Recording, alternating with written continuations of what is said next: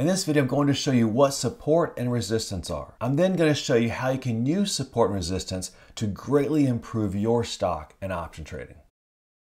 Knowing where support and resistance are enables you to buy and sell stock and options at optimal times. It gives you that edge, that advantage you need to be successful in the markets. First, what is support? Here you see the daily chart of a company that most of you are probably familiar with. It's Realty Income, ticker symbol O. In this video, blue lines represent support and pink or red lines represent resistance. So let's first look at support. Notice on this daily chart of Realty Income that over the past several months, it's been finding nice support right around this blue line. That line coincides with the area between $50 and $51 per share. When we look at this chart, we see that multiple times over the past several months, Realty Income has come down and touched or approached that $50.50 area. Every time it's done that, buyers have come in and supported it and turned this level into a very nice support. Notice it happened at least 5 or 6 times over the past several months. This is a very nice and clearly defined level of support when it comes to Realty Income. Although Realty Income is currently trading for around $56 per share, if it were to come back down to this $50 or $51 area, I would feel pretty confident that it would most likely serve as support. Remember, when we talk about support and resistance, these are levels where stocks tend to find support or find resistance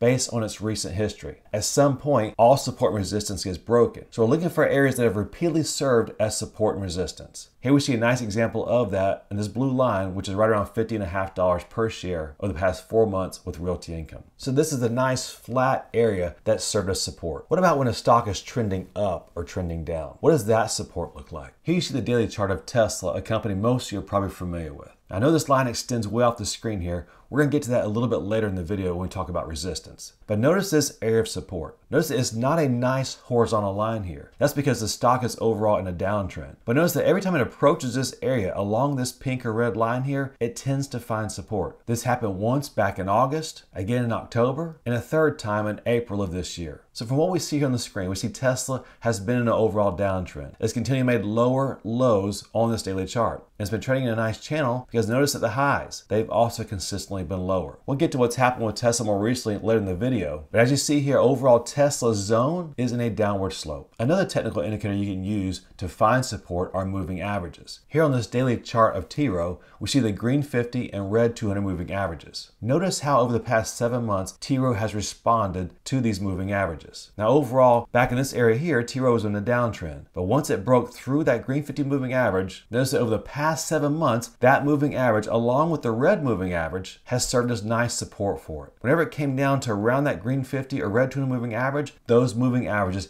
tend to act as support for the stock. Another important point to keep in mind is that the more that a moving average or an area serves as support for it, or the higher the number of times it comes down, touches, or gets close to that area, and it bounces off it, the stronger the support is. Here we see that at least 7 or 8 times over the past 7 months, these moving averages has served as support for T-Row. As long as that continues, these moving averages continually serve as support for it, that support becomes stronger and stronger. In other words, the higher the number of times that an area or a moving average has served as support for a stock, the stronger that support will be. Those repeated supports or repeated bounces off those levels make that resistance stronger and stronger, kind of like doing reps when it comes to exercise. You get stronger each time you do a rep. But what time frames should you use to find your support and resistance? Well, it really depends on what kind of trader you are. For example, if you're a day trader, you'll probably look more at the 1 or 5 minute charts. If you're a longer term stock or option trader, you may look at the daily chart like you see here on the bottom. Or if you're a very long-term trader, someone who likes to buy stock and hold for years, you may look at the weekly chart you see down here on the bottom right. So the time frame you're looking for your support and resistance on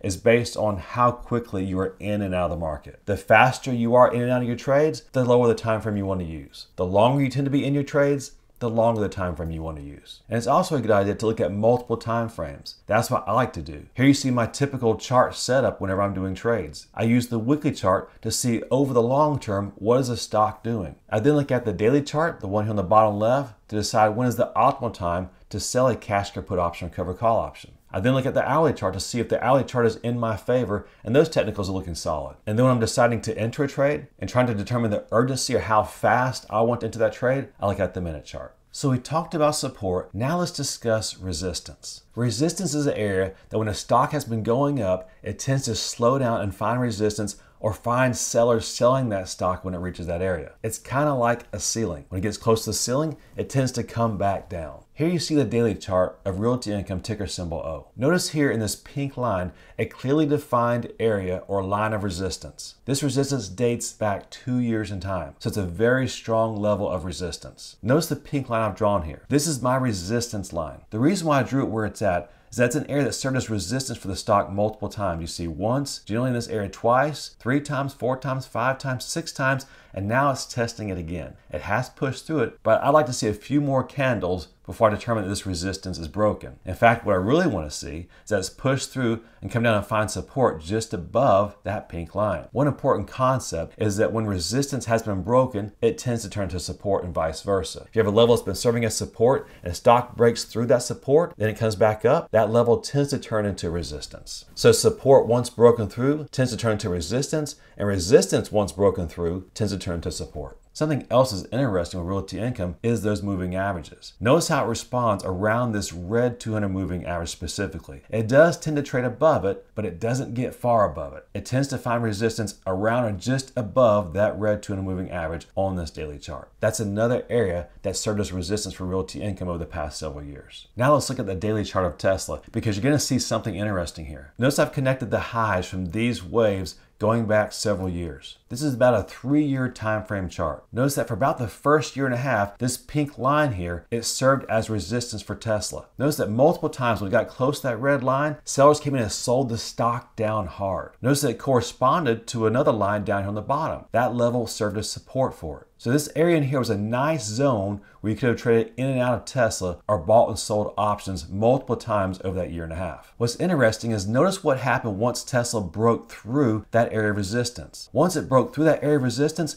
notice that line that used to serve as resistance for it, it then turned into support. Remember what I mentioned a minute ago? Resistance once broken turns into support. Well, here you see a perfect example of it. Once this level of resistance was broken, it then turned into support for Tesla. And it's been doing that ever since for about the past year. Keep in mind that same concept I mentioned earlier. The higher the number of times a level or moving average serves as resistance for a stock, the stronger that resistance will be. When it comes to resistance, your time frames are the same as what I mentioned earlier for support. If you're a shorter term trader, you trade in and out of the markets very fast. For example, if you're a day trader, you look at the 1 or 5 minute charts. If you're a 20 to 60 day option trader, you might look at the daily chart. And if you're a longer term investor, you like to buy and hold for a year or more, you might want to look at the weekly charts. And again, in fact, I look at all charts. I will even consider the monthly chart on occasion. So how can we use this knowledge of support and resistance to our advantage when it comes to trading stocks and options? Knowing when a company is most likely going to find support enables you to buy stock at better prices. For example, looking at this chart here, would you think it was a good idea to buy Realty Income right now? Well, it's gone up and it might continue to go up. In fact, the level where it's at now is right around a resistance line. And if this line is broken through, then as you saw with Tesla, this indeed might become its new support. But overall, I'd really like to see it come back down and have a nice strong test of this previous resistance line. So ideally, if I was looking to buy Realty Income or sell a new cash put option, I'd either like it to come back down and really have a nice test of support here, or if it came back down to this blue line here, I'd definitely feel comfortable selling some cash put options against it or buying some stock outright if I was looking to get in and out in a relatively short period of time. Now, if I'm a longer term trader, I might look at this area as a nice potential entry point because it has pushed through a previous level of resistance. So quite possibly, it might be ready for another advance. But if I'm a shorter term trader, I want to buy it when it's down here or sell options when it's down here. Now let's look at Tesla. Here you see a pink line that represents an area that served as resistance for Tesla going back about 8 months ago. Notice was the high from this wave back in here. Notice what's happened to Tesla as it approached this high. Although it had a very strong advance over 20 days of about 42%, when it reached this area here that had previously served as resistance for it, it slowed its advance down. It had a big red down day. Now it's coming back up to test this area for resistance again. Odds are this area might hold. But remember, keep in mind, the areas of resistance, once they're broken through, they then become the new support. So if Tesla were to break through this, you would expect this area to serve as support for it. Not a guarantee, but that's the odds. Now let's use these areas of support and resistance to make a trading decision. Let's say, for example, we wanted to buy Tesla. At what area would you like to buy Tesla based on its recent price movement and support and resistance. Well, if it stayed in this area here, just below this red line, I would not be looking to buy it. I'd quite possibly be looking to sell it. However, if it were to decline down to this blue line, this blue area in here, I would definitely be interested in buying Tesla if everything else gave me the green light. This is an area that's repeatedly served as support for Tesla. So as long as nothing has changed, I would expect it to again serve as support for it. However, keep in mind that if it were to break through this area of resistance and this becomes the new support, I'd then be interested in buying some Tesla if it broke through this area. And conversely with options, if I was comfortable selling a bearish call credit spread, this might be a time when if earnings weren't approaching, I would consider doing that. Or if I was more interested in selling a cash or put option,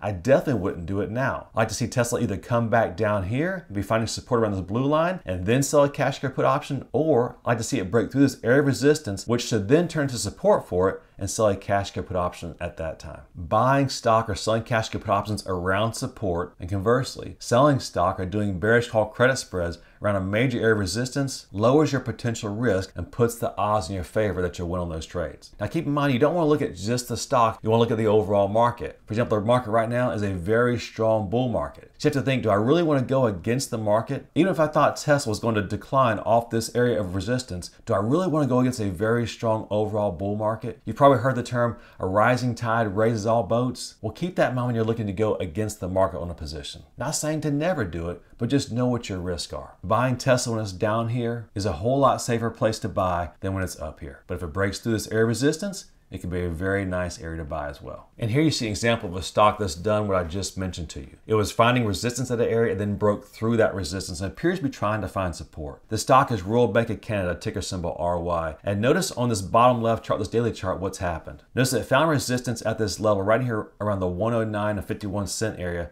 back several months ago. But about a week and a half ago, it came up and guess what happened? Well, again, it found resistance there for about a week, but then it pushed through that resistance. And now that I've zoomed in here so you can see the volume, notice how strong the volume was when it pushed that resistance. That means buyers were so excited, they bought it up in a frenzy. And as a result, it pushed through that resistance. Now it appears to be coming back down to try and find support at that previous area of resistance. Now it hasn't completed the confirmation yet, but I've placed a neutral bullish trade in RY because it did push through this recent area of resistance. These areas of support are also great areas to add to positions. Let's say you like to accumulate or to own stock for a long time. Let's say you want to buy some more Tesla. When will be the best time to do that? Now? I don't think so. I like to see either come back down here to this area that served as support for it, or break through this level of resistance and let it find support just above this pink line and then buy some or add to my position. By doing that, you put the risk to reward ratio in your favor. If you buy here and Tesla comes way back down here, that's a huge decline that you have to recoup in order to get back to break even. However, if you wait and buy it down this area down in here, it's a lot more likely that the stock will go up in price and you can win on that trade a lot sooner. But what happens when things go wrong? A support level doesn't act as support. A resistance level doesn't act as resistance. Well, let's look at the same chart of Tesla and talk through that. Here you see a line that served as resistance for Tesla over multiple years. If you count, you'll see that over 9 times over the past several years, this line here served as resistance for Tesla. That is a very strong resistance line. So several weeks ago, when we saw Tesla having a nice advance, a trader could rightly have assumed that that area would again serve as resistance for it. But that's not what happened. It broke through that level of resistance, and that area now appears to be trying to turn as its new support. But notice why that happened. Notice down the volume section. Notice how strong the volume was as it was pushing through that area. That high volume told us with those strong, big candles, told us that buyers are very excited about buying Tesla. That would have given us a clue that we want to be careful if we're looking for this area to serve as resistance for Tesla again. With these high, big volume green candles, as well as these strong, big green candles, where the stock was closing towards the upper part of the candle each day, that is an area that I would not have entered a short position in Tesla. But let's say you did. Let's say you thought that that red resistance line was going to hold. It was going to serve as resistance again for Tesla for the 10th time. Well, when would you be wrong? Well, you know you'd probably be wrong on this day when it broke through there. But the next day, you know you're absolutely wrong. So these lines can serve as protection for you to tell you that you're wrong on a trade. See, these resistance and support lines,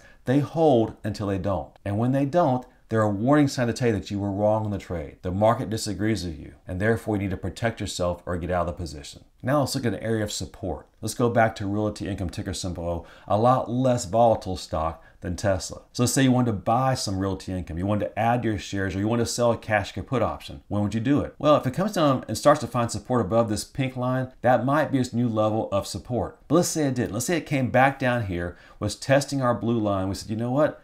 I think it's a good time to buy some Realty Income. Or I think it's a good time to sell cash or put option in Realty Income. Well, that's all great. And I would agree with you. It does look good. But if it were to break below this level of support, say get 50 cents to $1 below that area of support, keep in mind that area that used to be support, that blue line, it has now become resistance. That means that Realty Income will most likely continue to decline from where it's at. That's not always the case, but the odds are that once it breaks through that support area will turn into resistance, at least temporarily. So it's important to recognize when you're wrong. When a level of previous support and resistance have switched, so now the opposite. Support has become resistance and resistance has become support. And when you're wrong, you want to manage the trade properly or just get out altogether. There's nothing wrong with taking a small loss that can potentially turn into a larger loss. Losses are just a part of trading. You just want to minimize them or keep them as small as possible. Being able to determine where support and resistance will most likely be are very important to be a successful long-term stock and option trader. They help you identify potentially good areas to buy or sell stock at